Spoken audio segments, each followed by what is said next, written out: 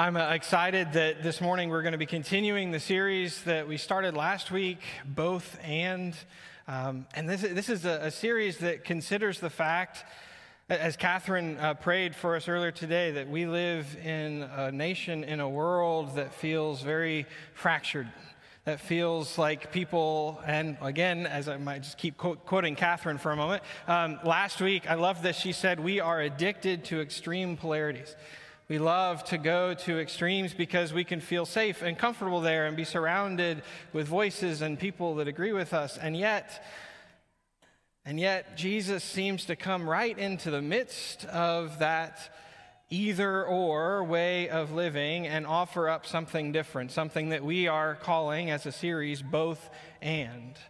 And this morning we're going to look at both good and evil, and we're going to begin by considering a passage of Scripture from the book of Romans that Paul writes to the church of Rome as instruction for how Christians should live with one another and those around them. So let me invite you to read with me from Romans chapter 12. Let love be genuine. Hate what is evil. Hold fast to what is good. Love one another with mutual affection. Outdo one another in showing honor. Do not lag in zeal. Be ardent in spirit. Serve the Lord. Rejoice in hope. Be patient in suffering. Persevere in prayer. Contribute to the needs of the saints. Extend hospitality to strangers. Bless those who persecute you. Bless and do not curse them. Rejoice with those who rejoice. Weep with those who weep. Live in harmony with one another. Do not be haughty, but associate with the lowly. Do not claim to be wiser than you are. Do not repay anyone evil for evil, but take thought for what is noble in the sight of all.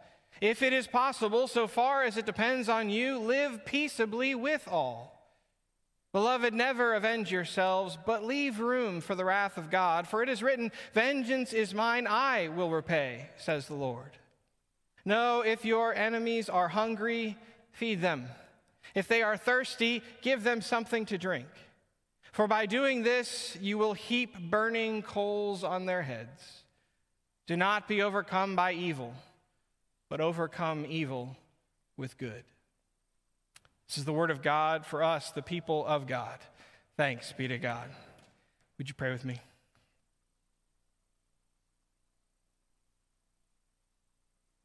Oh God, open our hearts and our minds to you, to your holy and living word. Let us receive it in such a way that we would be formed by you and for your glory. And so, God, I pray that in these moments you would speak through me, and if need be, in spite of me, so that your word alone would be heard this morning. Amen. So we've all been there. And actually, with the rain this morning, I'm guessing a lot of us were there again just recently, just this morning. You're driving along the road. Maybe one of your favorite songs has come on and you're singing along to it, or you're thinking with some excitement about where you're going or what's next. And seemingly out of nowhere, here they come, other drivers. And maybe they're just driving way too slow to be in the left lane, or maybe they've cut you off, or maybe you can't even get all the way into the turn lane because the person in front of you needs 3 car lengths between them and the car in front of them. Whatever it is that's happening, somebody, one of those other drivers, is getting in the way. We've all been there. And then after our hands have batted the steering wheel a little bit, and our eyes are done rolling in our heads, we look again at their car, and that's when we notice it.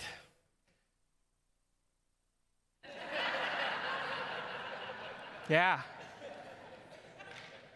right? Or maybe it's a cultural or a social statement that really just ruffles our feathers a little bit, or maybe it's a political statement or a party or a candidate. But whatever it is, we begin to see something on that car that makes us understand, makes us realize, well, yeah, Of course they cut me off. Of course they're driving too slow. Of course they're taking up too much space in the turn lane because, well, right? Point is, separation is like a warm blanket that we wrap around ourselves. Division, declaring and naming and even celebrating the things that divide us makes us feel good, safe, comfortable, and sometimes righteous. Our differences are things that we recognize amongst one another often and easily, and wherever you come down on that age-old question, is it nature or is it nurture, we are indeed a very tribal people. Recognition about the things that draw us closer together and of the things that push us away from one another is a big part of who we are and how we interact.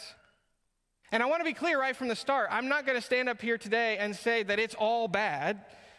Part of what I've been thinking about around these differences and the ways that they affect our interactions is the time that I lived in New York for several years when many of my friends there, like I am, were invested not just in college basketball, but specifically Duke and UNC college basketball.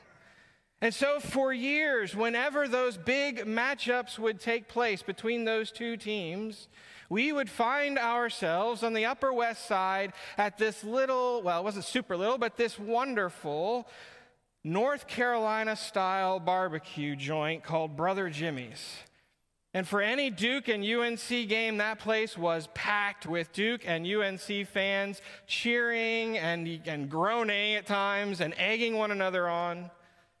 And of course, I went to Duke, and so some of my closest friends there in New York were also Duke fans, but actually most of them were pretty strong UNC fans. And so we would get together and we would just rib each other throughout the night. And there were also people that we worked together or friends of friends who would come, and even though I didn't really know them that well, and even if they were rooting for UNC, that sort of shared fun experience would just bring us together, no matter who they cheered for and no matter who won. It was usually Duke, but no matter who won. My point is that noticing the differences that are between us are not always an inherently bad thing. Sometimes, in fact, those differences are actually behind the building of community. As Christians, as a church, we often think about the biblical description and the biblical imperative that we be not simply a collection of people who get together sometimes and believe stuff together, but that we live in such a way that we rely on one another. Rely, in fact, on our differences. And we become the body of Christ together. And that's a body that functions because of the diversity of its parts. But so often, the differences that we find ourselves focusing on, the ones we give importance to, can have the opposite effect. Sometimes the labels we notice, the labels we assign, separate us from one another. And sometimes we find that we are wielding those differences so that we can make ourselves feel different, so that we can understand who others are and who in turn we are, where we stand. And perhaps most harmful are those labels of good and evil. Whether they are used directly or whether that is a part of the understanding, it's sort of an undercurrent of another label used to separate who is good and who is evil. My friends, those labels are dangerous. And I don't mean that we just always flit them around, that they are given lightly. But I do want to say this morning that as followers of Jesus, we don't get to simply rest on them. We don't get to make it that easy. Because Jesus responds to good and evil very differently than we might prefer. Throughout his ministry, the upstanding religious authorities of the faith that he was born into and grew up in, they are the ones that seem to get the brunt of his frustration. And the people who had been cast out, excluded by the very law of that same faith because it said they were unclean, they seem to be the ones who get his incredible patience and compassion more than any. Even in the terrible experience of his crucifixion, Jesus does not condemn those who nail him to the cross, but prays for their forgiveness. And as he is mocked by the soldiers and then by one of the others being crucified alongside him, it was the other criminal who recognizes Jesus for who he is. It's a criminal on a cross who says he deserves to be there, to whom Jesus says, "Today you will be with me in paradise." And even those that we might say, well, those are some good guys, right? Even among those that walked with Jesus, we know it just was never that simple. Even Peter, let's think about with me for a moment Matthew 16, where Peter declares, as Jesus asked, "Who do people say that I am? Who do you say that I am?" And then Peter says, "You are the Messiah, the Son of the living God."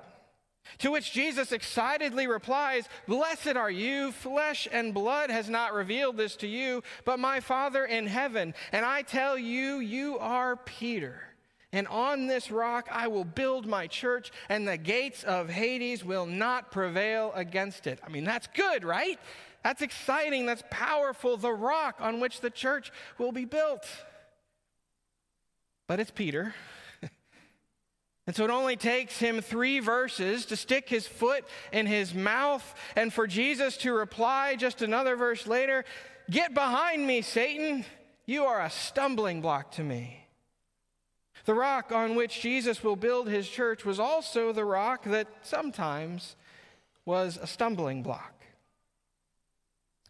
You see, there is a complexity to good and evil beyond the simple labels we'd prefer, beyond dismissal or welcome. And Jesus not only pushes against them, I believe he seeks out opportunities to do so. One more story about Jesus. In the 4th chapter of John, Jesus travels from Judea to Galilee. And on the way, he comes to a Samaritan city called Sychar. See, he's tired from his journey, and so he's resting there at a well when a Samaritan woman comes by. And he asks her, as she begins to draw water for herself, to give him a drink.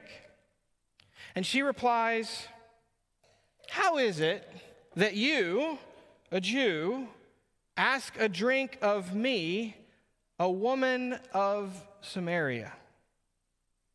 And the passage continues, offers us this little aside. Most translations put it in parentheses. Just a quick note for you. It says this: Jews do not share things in common with Samaritans.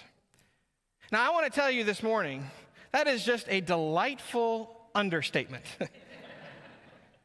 Because the Jewish and Samaritan people were not just folks who didn't like to share, they were enemies. And I mean enemies for centuries. The anger and hatred between them had been festering, and there were fresh hostilities, including the Jews destroying the Samaritan temple and territory, and the Samaritans, even just around the time of Jesus' birth, defiling the temple in Jerusalem. They were enemies. And much of it stemmed from both sides believing that the other was actively profaning the religion from which they both came. I am sure that the labels of good and evil were applied as they considered one another amongst themselves. And yet, Jesus, there at the well, rises above the social and religious restrictions and shares with this Samaritan woman and then with her people that he is the Messiah. And he offers to them a spring of water gushing up to eternal life. It's a beautiful moment, isn't it? It's a beautiful moment, and it's one that leads to many Samaritans believing in the Son of God, in Jesus. But I'm particularly struck this morning by the one that happens just before it. You see, the beginning of the story is not Jesus at the well. The beginning of the story is Jesus in Judea getting ready to travel to Galilee. And verse 4 says this: Jesus had to go through Samaria. Had to. But the thing is, the necessity, it's not geographical. I mean, it wasn't a shortcut. In fact, it's really out of the way. It would be like saying, hey, after worship, let's go to Ocala together. And on the way, we have to go to Jacksonville. It doesn't make sense. Because the necessity was that moment at the well. The necessity was his time with a woman that Jesus' people believed to be their enemy. Jesus had to go to Samaria because he had to break through the simple ideas of good and evil that separated them from one another. You see, as Christians, there is this complexity in our understanding of good and evil, and it is revealed to us in Jesus, and it needs to change the ways we understand them and use them. Because differences are simple. Separation is a warm blanket that we wrap around ourselves. Division, declaring and naming and even celebrating the things that divide us make us feel good, safe, comfortable, and sometimes righteous. And that is definitely true with the labels of good and evil because, well, let's be honest. When we're the ones who get to determine and declare and name who is good and who is evil, you won't need too many guesses to find out which column we put ourselves in. Because if we get to set those boundaries, we get to make sure that we're the good guys and gals and that our enemies are the evil ones. And that opens us up to all sorts of justifications and, of course, problems. But the thing is, not only are those boundaries things that Jesus spends a whole lot of time tearing down, but he goes out of his way to do so.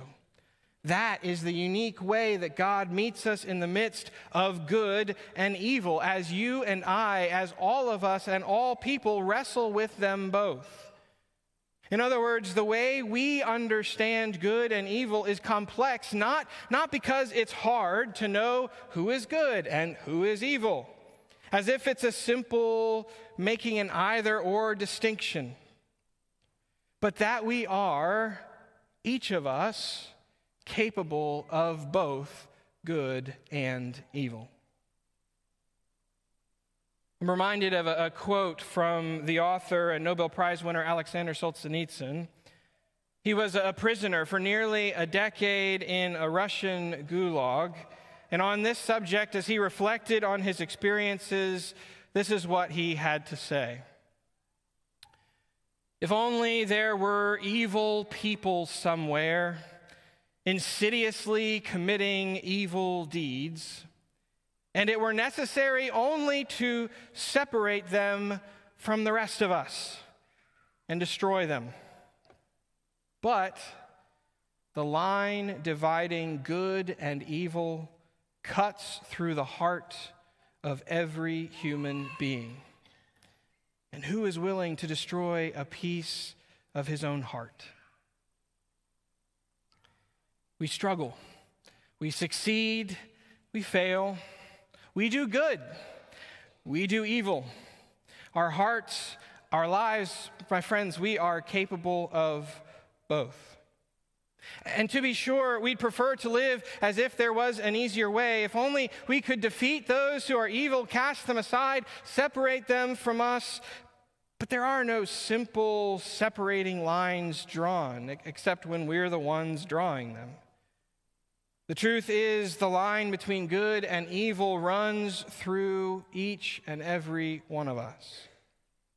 Which is why Paul's instruction for us from Romans doesn't shy away from speaking about that ongoing struggle between good and evil. We are surrounded by it, to be sure, but also we know it isn't just going on elsewhere or just in other people. In fact, the early invitation in our passage this morning to hate what is evil, hold fast to what is good, may seem like it pushes us right back to that simpler understanding. There's good, there's evil, pick one. But I'm struck by Paul's literal wrapping of that phrase with love.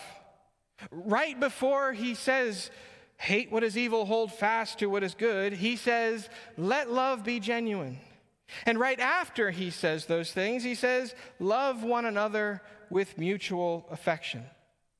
I mean, it seems to me that in the midst of trying to discern and hold fast to the good and to hate the evil, we also need to be living lives of love, not dismissal. And as the passage continues, Paul repeatedly returns to the call to respond differently to evil. Just in the last verses, he says these things: bless those who persecute you, bless and do not curse them. Do not repay anyone evil for evil. If it is possible, so far as it depends on you, live peaceably with all. Never avenge yourselves. If your enemies are hungry, feed them. If they are thirsty, give them something to drink. And do not be overcome by evil, but overcome evil with good. Again and again, Paul challenges us to respond differently to evil. And we might prefer to see evil as justifying more of the same. I mean, let's be honest, they started it. It has been a pretty good excuse for us most of our lives. And yet, here is something different. We respond to evil not with more evil, but with good. Because that's what it is to follow Jesus. And because the struggle between good and evil is not an us versus them kind of thing, but is in fact forever going on in each of our own lives. It would be simpler if we could just believe that we're good, and those that disagree with us, those that believe differently than us, those that behave differently. Well, look, take your pick. You could name whatever you want. But the bottom line is the other is evil. And that's just a trap that we fall into, our own stumbling block, as we look for ways to distinguish ourselves, especially from those who have wronged us. But it's just not that simple. And I think we should say, praise God that it's not just that simple. Because instead, through the gift of God's grace, we have been set free and given the freedom to choose goodness, to choose God. And we recognize that it's that same freedom that in our brokenness means sometimes we choose evil. And so Paul calls us to recognize that struggle in ourselves and in others. To know that the line between good and evil doesn't separate people, but runs through the heart of every one of us. And we are called to respond with love, to respond with good even when evil is being perpetrated, just as God has responded to us, comes and finds us when we're lost. Because if grace can save me, if we believe, as Scripture tells us, that grace is sufficient, then it is sufficient for all of us and for all people.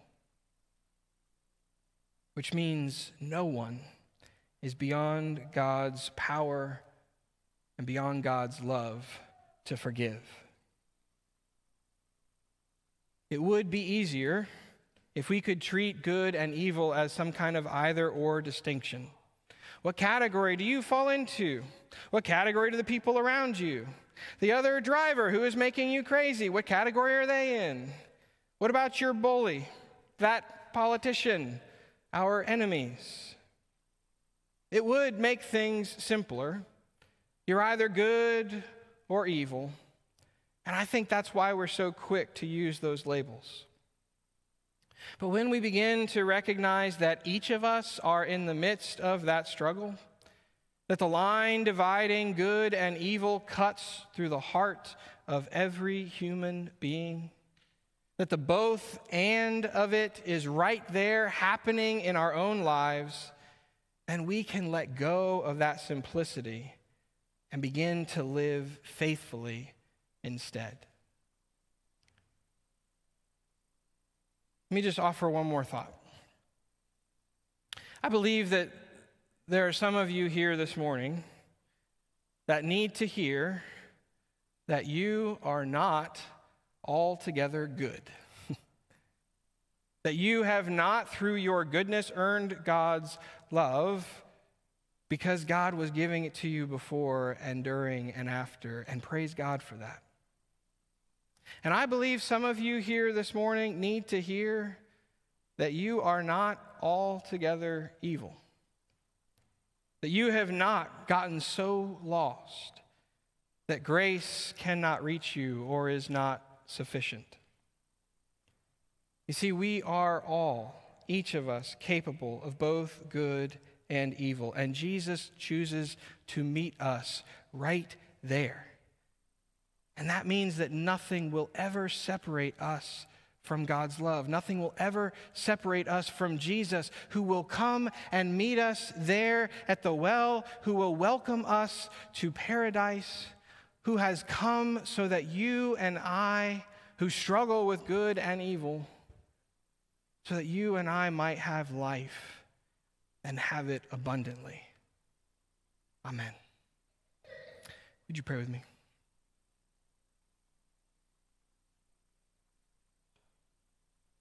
Oh God, let us rest in your love. Not in our goodness, but in yours.